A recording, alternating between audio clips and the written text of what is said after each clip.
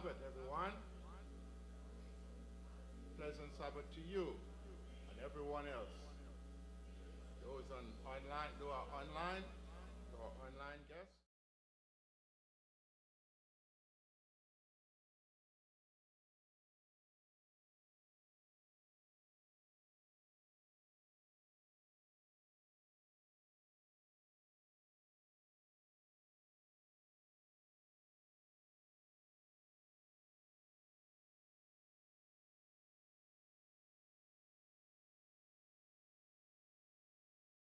Study this morning, we are going to have a word of prayer, and we're going to ask Sister Viola Watson to pray for us this morning.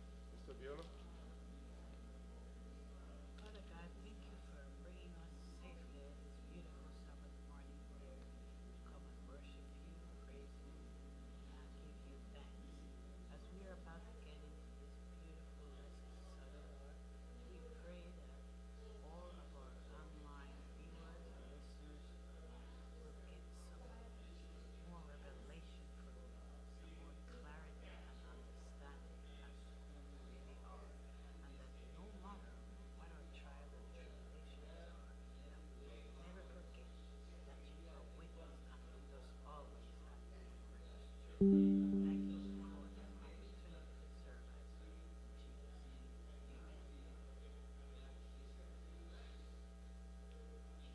Amen. Amen.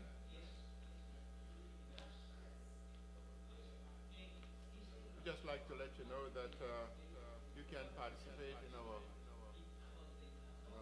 discussion this morning by putting your comments on your questions in the chat on YouTube or Facebook. All right, we are going to answer your questions, if not immediately. We can answer your questions at a later date. Also at the end of our study this morning, you are welcome to participate in the Sabbath School quiz. Just text the word SSQUIZ to 855-997-1170. Click on the link that pops up and give us the answers to the quiz. This quiz is give a summary of the lesson. So it can help, especially those who did not get a grasp of what the lesson is all about. The Sabbath School quiz can wrap up, give you a quick wrap up of what the lessons is all about. Amen. Amen. Praise the Lord. Okay, this Sabbath, this week, really, we were studying about another aspect of the Psalms. If you know, this quarter we are studying the book of Psalms. And the topic is a very interesting topic this week. Singing the Lord's song in a strange land.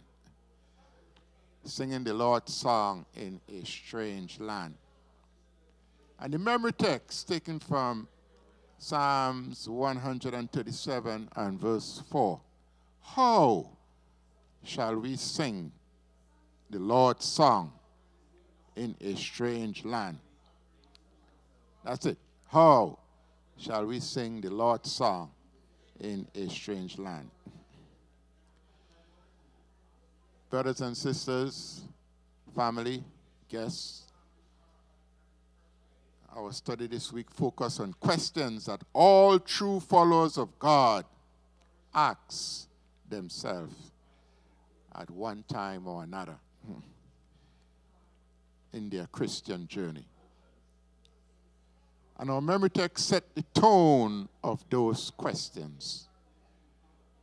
How shall we sing the Lord's song in a strange land? In other words, how can we worship God when there is so much evil and wickedness around us? How? Or why we who are children of God suffer so much Why? Or how shall we worship you, Lord, when you seem to be absent because of your silence? How can we worship you when you are silent and don't seem to answer our call and prayer? How, Lord? Or why? Why should we worship you when we see the prosperity of the wicked and the unrighteous people? When we see how they are prospering? These are questions that trouble us as we seek to follow our God. I'm very happy to say that our loving God provides answers to these questions in His Word. There is a Bible text that says, "Search the Scriptures, for in them ye think ye have eternal life, and they are they which testify of me." Praise the Lord for that. As a matter of fact, the answers for all of life's question is in His Word. The answers for all of life's question is in the Word of God. Amen? So let us proceed to see if we can answer some of those questions. Our panelists are here and waiting. And our first question is going to go to Sister Love. Sister Love, this question is for you. Should God's children be exempt from the suffering of this world? If not, what should be their attitude towards God when they go through trying times? Sister Love? Amen. Good morning and happy Sabbath. I have the Monday lesson. It said at death door. So before I begin, let me start with this. It said, many psalms assume that the Lord has permitted the trouble because of Israel's disobedience. But the psalmist recognized that sin can bring sickness. Therefore, he referred to the forgiveness that comes before healing. However, some psalms, such as Psalm 88 and 102, acknowledge that the innocent suffering of God's people is a fact of life, no matter how hard to understand. I'm going to read Job 19, verse 14 to 26. It said, my relatives have failed, and my close friends have forgotten me. Those who dwell in my house and my maidservant count me as a stranger. I am an alien in their sight. I call my servant, but he gives no answer. I beg him with my mouth. My breath is offensive to my wife, and I am repulsive to the children of my own body. Even young children despise me. I arise and they speak against me. All my close friends abhor me, and those whom I love have turned against me. My bone clings to my skin and to my flesh, and I have escaped by the sin of my teeth.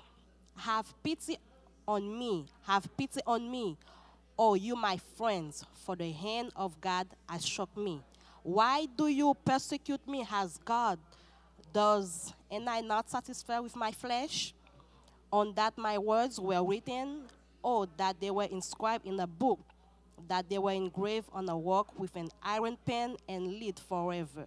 For I know that my Redeemer lives, and he shall stand at last one on the earth. And after my skin is destroyed, this I know that is my flesh, I shall see God. We all know the story of Job. Job lost everything, even though he lost everything, but he never gave up on God.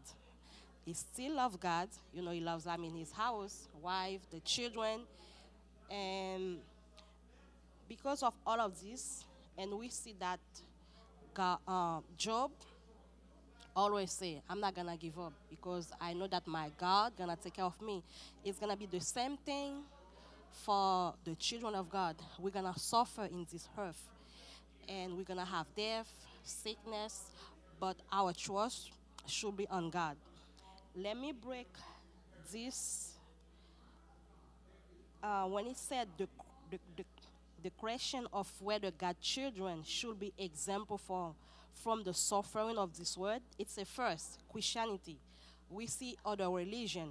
It said traditionally Christianity teaches that suffering is a result of the fall of man and is a human aspect of human life. However, through suffering, individual can grow spiritually, participate in Christ's suffering. Christ's suffering and look forward to redemption and eternal life. Thus, while God's children are not exempt, there is a purpose to suffering and ultimate we live in promise in the life to come. And we see the humanists, they said from a non-religious standpoint, such as secular humanists, suffering is a natural part of life.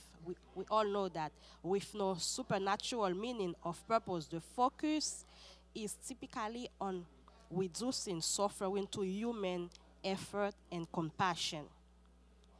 And we know that when we try our best, or we try in the time, our attitude toward God and very widely based on our personal belief, culture, background, religious teaching, and individual temperament. However, here are several approaches people might adopt.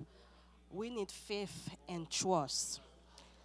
We see many religions encourage adherents to hold onto their faith and trust in God's plan. They believe that there is a purpose behind their suffering and that they are not alone in the struggle. We need to pray. We need to perseverance. It said resilience and perseverance. Some may view their trial as a test of character of faith.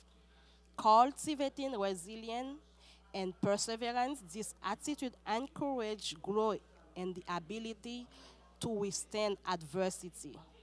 We need acceptance and surrender, and seeking community and support, learning and growth, act of service, hope and optimism, gratitude. It said participate, and all of this is going to maintain our hope for a better future and believe that God will bring good out of even the most difficult situation. And the last thing we see in the book, it said the Savior's words have a message of comfort to those also who are suffering affliction or bereavement. Our sorrow do not spring out of the ground, but God doth not afflict wickedly, not grieve the children of men. Now the Lord of glory was dying and ransom for the race in yielding of his precious life. Christ was not unfair by triumph joy. All was oppressive gloom. All of this show that we need to stay close by Jesus' feet, even though we're going to suffer in this earth, but one day God's going to come and then prepare us a better life. So that's the lesson that we see in this part. It's a death door. Amen. Amen. Amen. I'm very glad that you mentioned Job. Yes. And Job is a perfect example of the reason why we as followers of Christ suffer. We should remember that we are in the midst of a great controversy between Christ and Satan, and we are in the midst. So we as followers of Christ will suffer, will bear his cross. Also remember that Jesus as a man, Jesus as a man when he came to the earth, he suffered persecution, even the persecution up to the cross. Jesus suffered as a man to save us. And we, his children, we who are followers of him, the evil one is angry with us. Right. Remember, there's a scripture in Revelation that says, went to make war with the remnant of a seed, and we are the remnant that the evil one is attacking. So when suffering and pain and sickness come to us as we serve the Lord, we should look up to God for strength and praise his name that we are suffering on his behalf. Not so? Amen. Amen. Praise the Lord. Okay, so we are going to go to our next question. This question is for Pastor Dutton. What does it mean, Pastor, when we see evil actions all around us without punishment, and it appears that God has lost his power? Pastor? God has lost his power. Good morning, Sabbath School, and happy Sabbath to each and every one of you. I like the fact, first off, that you said it appears. It appears that God has lost his power. Because we all know that God never loses his power. In the Psalms, we see especially this question coming up when God's children are taken to Babylon, and they are requested to sing a song. Sing us a song, they said. Their captors said. And they said, we're not going to sing. We can't sing the Lord's song in this strange land. It's strange when we are in situations where we see that we're trying to do what is right. We are trying to live by the word of God. And then when we look around, there are wicked men and women who continue to prosper. There are individuals who don't have to think about where their next meal is coming from because they have an abundance of funds in their account. Whereas we as God's children continue to struggle. We work day in and day out trying to make ends meet. And we look around and we say, God, how can it be that I'm struggling, that I don't have enough, that I can't pay my rent, that people who I know are dying, and yet those who are doing bad are there prospering? It doesn't seem fair. In fact, some may call it a scandal. A scandal. And I looked up the term scandal. It means an action or event regarded as moral or legally wrong and causing general public outrage. It's as if we have the chief of police who sits in his house. He's the chief. He has authority to be able to command an entire group of police officers at his disposal. He sits in his house. His children does something wrong. We watch when the robbers come to the house. He can see them on his camera. He can see them out of his window. He sits in his chair. He allows for these robbers to come into his house. They open his door. They take his children. They take his possessions. They take his valuable assets. And he still sits there and watch it happen. He knows where they're going. He knows how to get to them. He can stop it, but he sits there and allows it to happen. So they said, this is a scandal. Who would do such a thing? God, you've got to act. And that's what the psalmist is coming up. And the psalmist is saying, this is unfair. In fact, we say it's unfair. How could God allow something like this to happen? How could a police chief who knows where the criminals are going, who can see exactly their next move, who can trace them on the way and does nothing about it? How can that be? But we all know that God has to allow for our actions to have that reaction. Because our action was sinful, their action, Israel, was sinful, and therefore God sat back and waited. Now, we may ask many questions. Why in the world would God wait? I mean, we see it in the New Testament too. We see it in the story of Lazarus because he waited. He waited until Lazarus died. And then said to the disciples, this is for God's glory. I mean, really? There's some things that make us question. Why in the world are you going to wait? When you can prevent this thing, you can step in right now, this instant, and prevent it from happening. And God has to show us that our actions has caused this.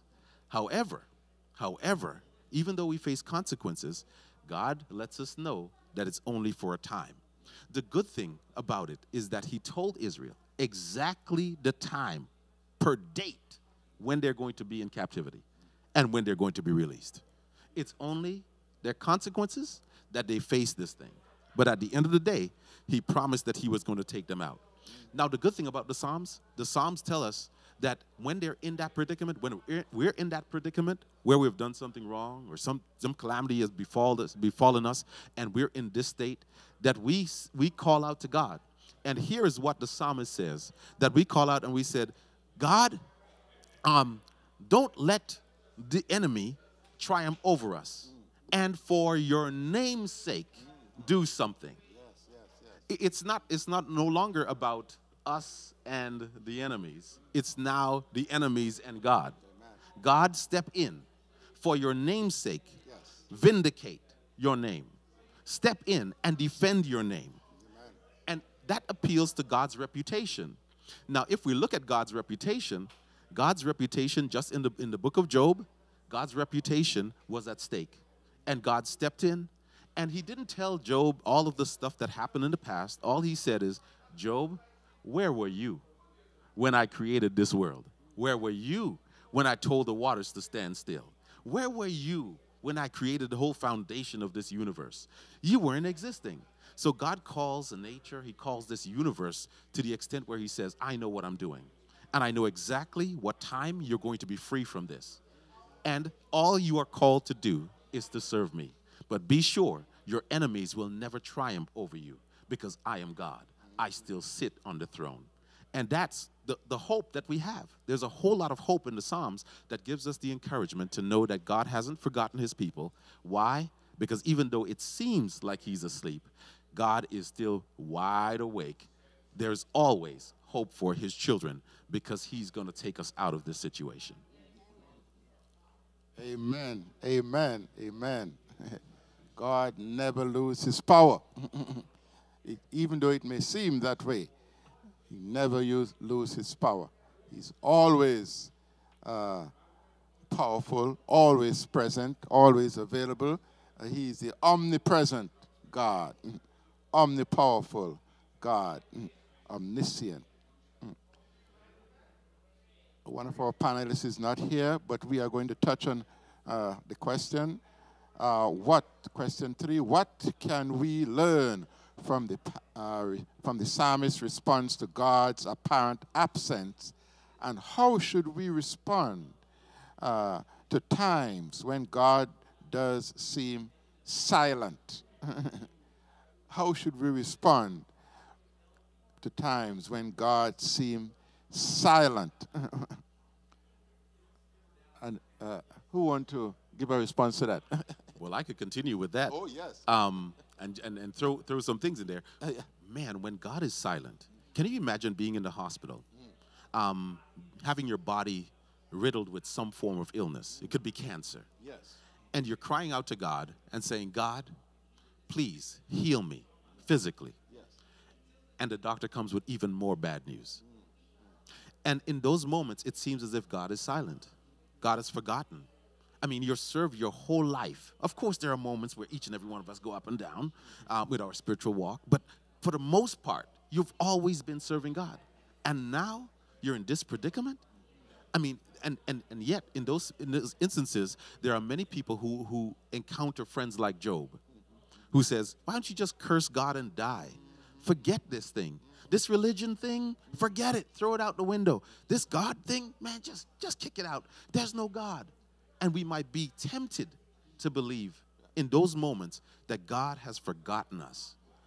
But here, when God is seemingly absent, it's a time when we wrestle with God even more to ensure that God, just give me a glimmer of hope. And in those moments, God will send us a response. It may be in something that we read. It may be in someone who visits, that they give just a word to remind us that he hasn't forgotten. Or it could be in a memory of something that occurred in the past where God seemed like he was absent, but then showed up in the midst of our turmoil. Oh, yes. He showed up. And those moments when we reflect on it reminds us that God has never left us. And it's for us to continue to be faithful and to trust that God knows what he's doing. That even though we go through those times of hardship, that God does care, and we can see evidence of it through our lives. Amen. Anyone else want to comment on that before we move on? If not, we're going to touch on a question that was thrown out for anyone before we go to our final panelists, and that is, does the prosperity of the wicked tempt the righteous to follow them? And when so much evil in the world seems to go unpunished, is that a challenge for righteous people? Who want to touch on that? I know we have. Okay, go ahead, Sister Viola. I know Pastor had a lot to say about this. I thought about that especially from a little child. I used to look at all the elderly people praying and calling on God. But yet, there was all these problems, trial and tribulation and sickness. And I said, but they always praying to God and saying, God is going to handle this and God is going to handle that. And yet, they're having all this problem. So I started to wonder as a little child myself, is God really hearing? Or is this just a little crutch? And I remember my dad. He would say to me, the older I was getting and he called, he would always say, don't leave out God. Don't forget God. And in my little mind, I couldn't say that to him, but I'm thinking, what is God doing for him? Because we all have all these struggles and all the problems I was seeing and the difficulties. But we made choices. Our forefathers made choices. And we continue to sometimes make the wrong choices. So the wages of sin is death. He told us that.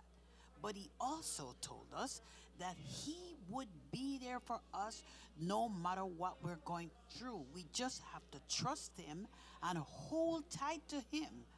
And I can count now as an adult how many times God has come through for me. And a lot of these trials and tribulations you're going through, there's a lesson for us. He's fine-tuning us. He's strengthening us. He's using us to be an example for others, to help others.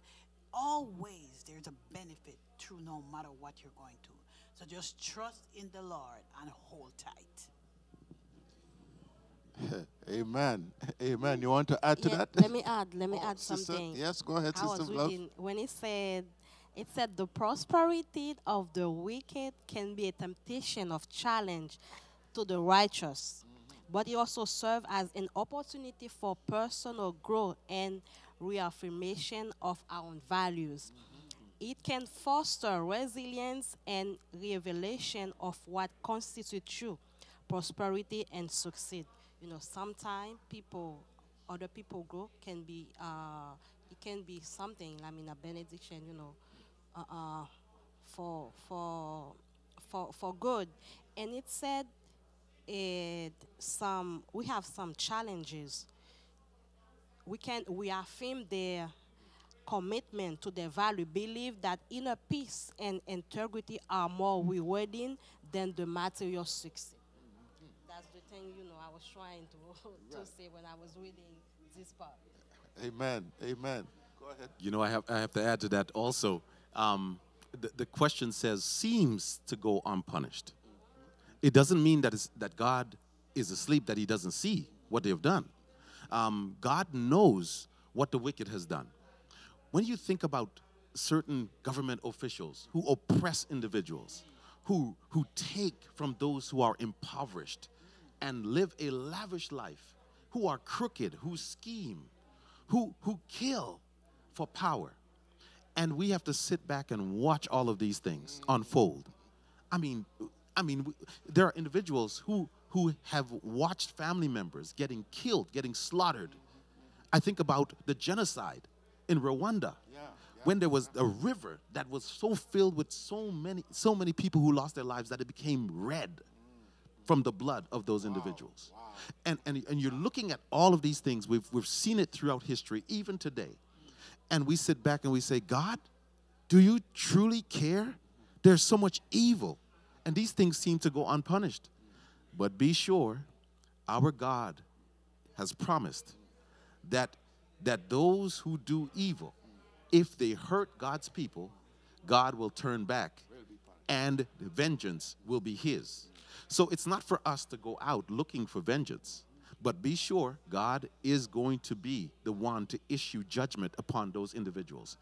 And guess what? If Daddy issues judgment, that's judgment indeed. Amen. Mothers used to wait, a lot of mothers used to wait and say, you wait till Daddy gets home. You wait till Daddy gets home. Yeah. And be sure you know when Daddy comes through that door. Once Mommy says what happened, then there's going to be judgment. Oh, yes. Oh, yes. And some remember those judgment times even to this day. I don't have to go into details. But when Jesus comes back, all of those who are unfaithful, those who have done wicked, will have to run from him. That is judgment. And we will all be inside of the city, being able to look outside and say, That's what you get because Daddy's home. So be sure all we're called to do is to be faithful. But God will hold those accountable for what they have done, those atrocities that has happened, that has seemed to go unpunished. But God will hold everyone accountable. And the final question for the panelists, Sister Viola, where should we look for answers when our faith in God is tested by trials or by people whose own suffering cause them to question the goodness and power of God? Sister Viola, take it away. Yes. Sometimes during our hardship and our suffering, we tend to forget something very important, and that's praying.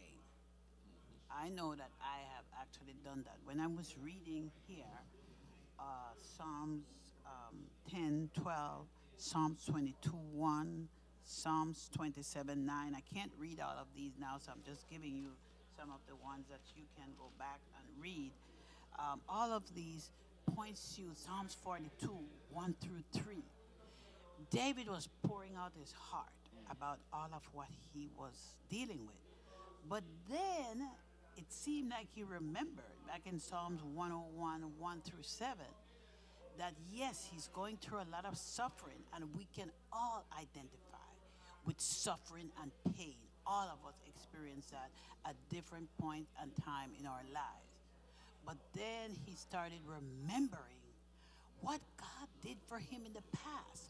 All of us can remember things, crisis, things that God spared us from, driving on the road, and this car could have hit your car. But God, so many different things we can call on, and God was there for us.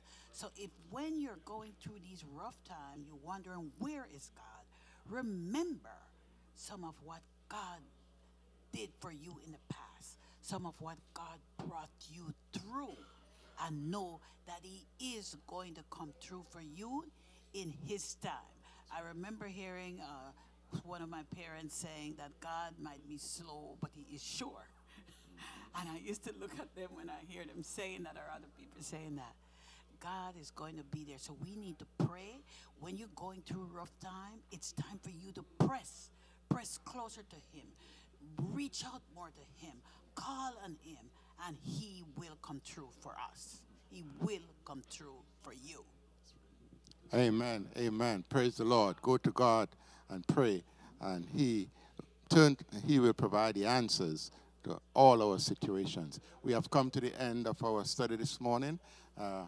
May we seek God, for he is the answer, and he has the answer for all our troubles.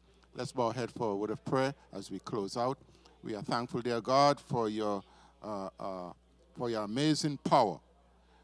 Oh, Father, when it seems as though you are silent, or you're still there. We are thankful, dear God, that we can run to you to find answers to our problems as we go through this life, as we go through our situations, as we go through our crucibles, oh Father. Help us, dear God, to continually turn to you for help, turn to you for strength and for guidance. That's the only way we can make it through. We ask these blessings in Jesus' name. Amen.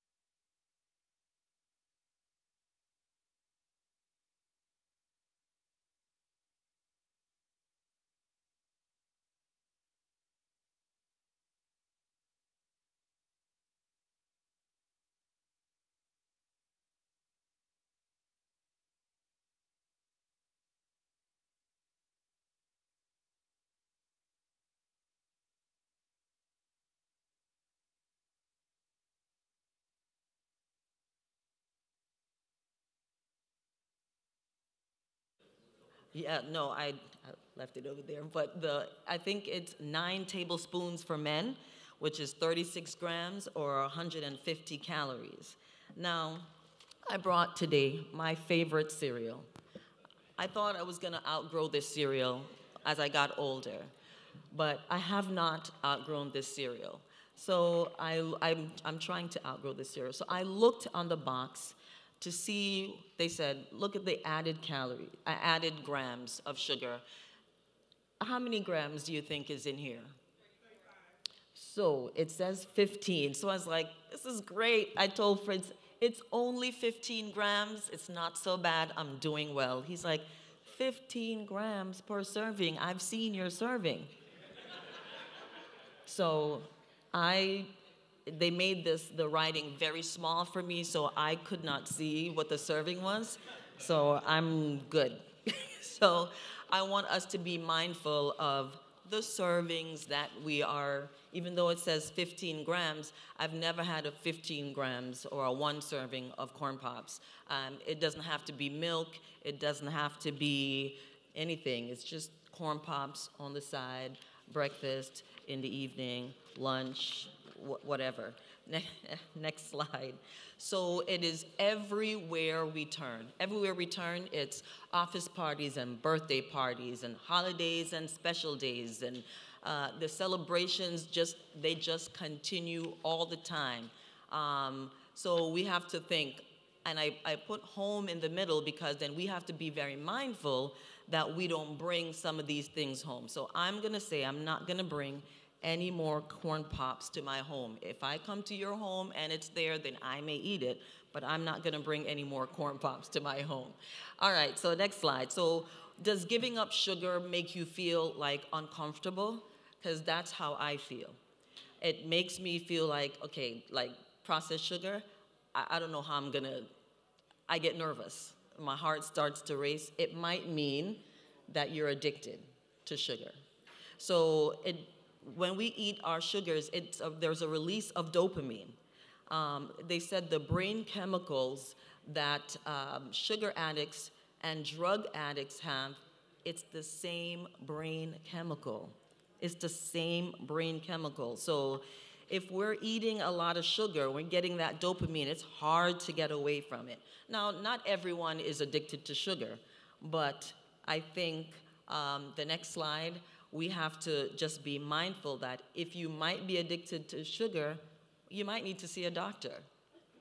You might need to see a doctor and really, really address it. And the first thing to do is to admit it. And even in my conversation this week, I have tried several times, just like other addicts, to let go of the sugar.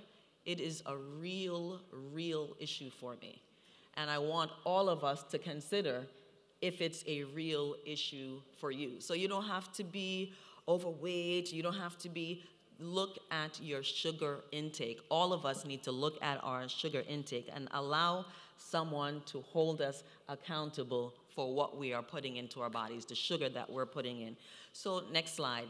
So we got to pray about it. So after you admit it, you got to pray about it, have someone hold you accountable. Start making your own things at home, making your own sweet things if you have to. Make your own granola, make your own acai berry bowls. Don't go out there because all of the ones that next slide, all of the ones that you see out there, it's laden with sugar. It's just too much sugar.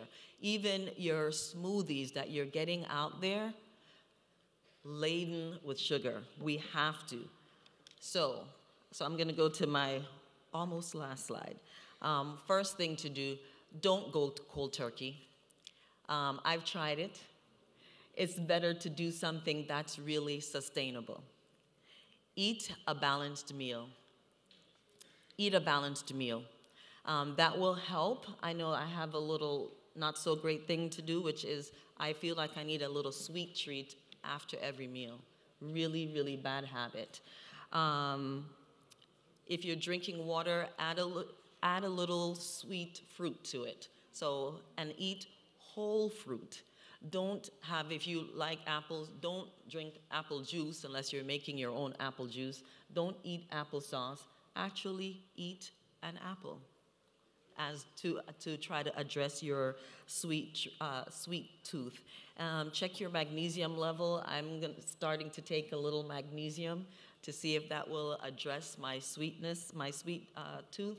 And then go on a 21-day detox.